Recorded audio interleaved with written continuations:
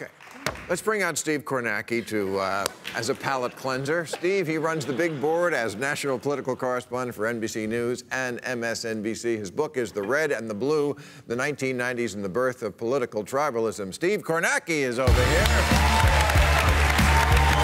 Steve, great pleasure to meet you.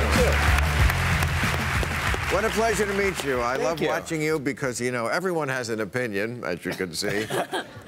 And you're the guy who doesn't. I love that. You're Joe Friday, just the facts, ma'am. Well, thank you. And I really appreciate that. And also your enthusiasm for the subject of politics is so infectious and so real. And I'm wondering, where do you get that? My father was a news guy in radio. Yeah. That's where I got it. Where did you get it? You know, election nights, there's always something. At a young age, I followed a governor's race when I was a kid in Massachusetts, and the campaign was fascinating, but the election night, just watching, it was the map of Massachusetts, it was 1990, it was a very close race, and watching the political character of each town and city get revealed, almost like pieces in a puzzle, and at the end of it, I felt like, I was in 6th grade, but I felt like I understood a little bit about the state I lived in, and I try to take that to every election I cover. Wow.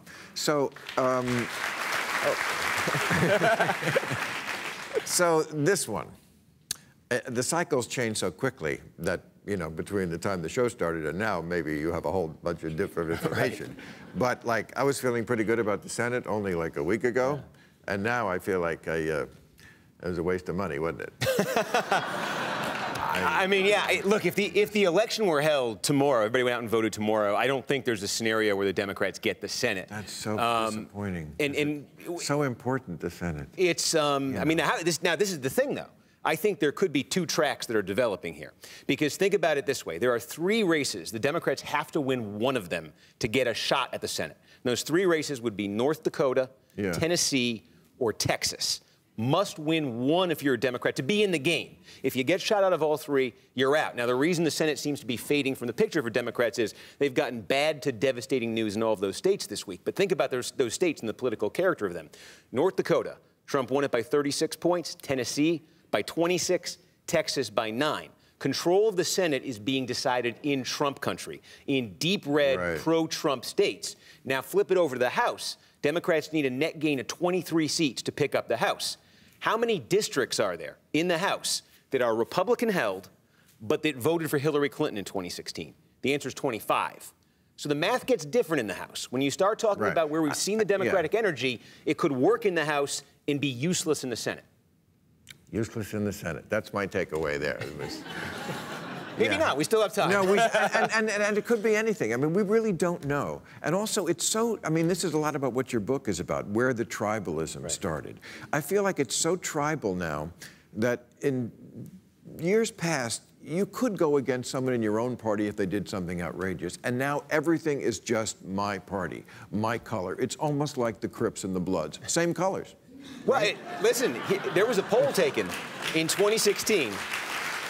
There was a poll taken in 2016 that essentially asked people, you know, would you be upset if your son or daughter married somebody from the other political party? Right. And for Democrats and Republicans, both answered yes, over 60%. I mean, those are numbers you used to get for interracial marriage. Right. And that is how personal the definition of parties become for people. This idea of red and blue, we think red and blue have been with us forever, or at least all of modern political history. They really originated on election night 2000. It was the first time we looked at an election map in a generation and saw a close race. And we didn't just see a close race, we saw deep divisions that were regional, cultural, demographic, and they've been with us since. You blame Newt Gingrich for a lot of this. And that made me happy. I don't. And that was right after the Clarence Thomas.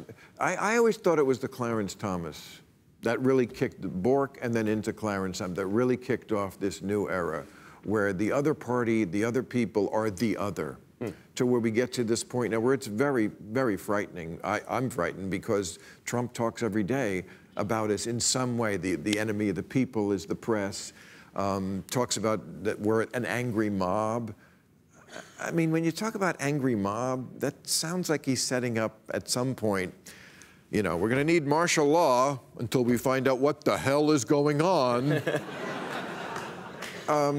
You see any way back from that? Geez, well, when you mentioned Newt Gingrich, where I think the origin of all of this comes from is the thing that Gingrich got early on in his career, ahead of almost anybody else in politics was that the future of politics was in nationalizing politics, and that media was evolving in a way that was conducive to that. And Gingrich was living in a world in the 70s and 80s on his way up where Republicans were dominating in presidential elections. I mean, Reagan got 49 states in 84, Bush Sr. got 40 in 88. So the Gingrich theory was simple. You nationalize politics, you make every Democrat in everybody's backyard look just like this national party they've been rejecting, you win everything.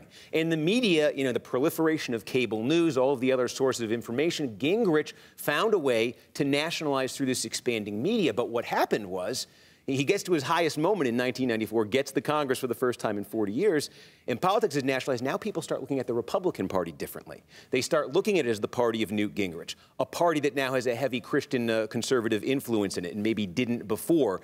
And Gingrich was half right in his vision of politics, basically. Half the country was going to respond to his version, but the other half was going to respond against it. And I think that's where we are in politics now. It's as much about what you and your party are for as who you are against and who is against you.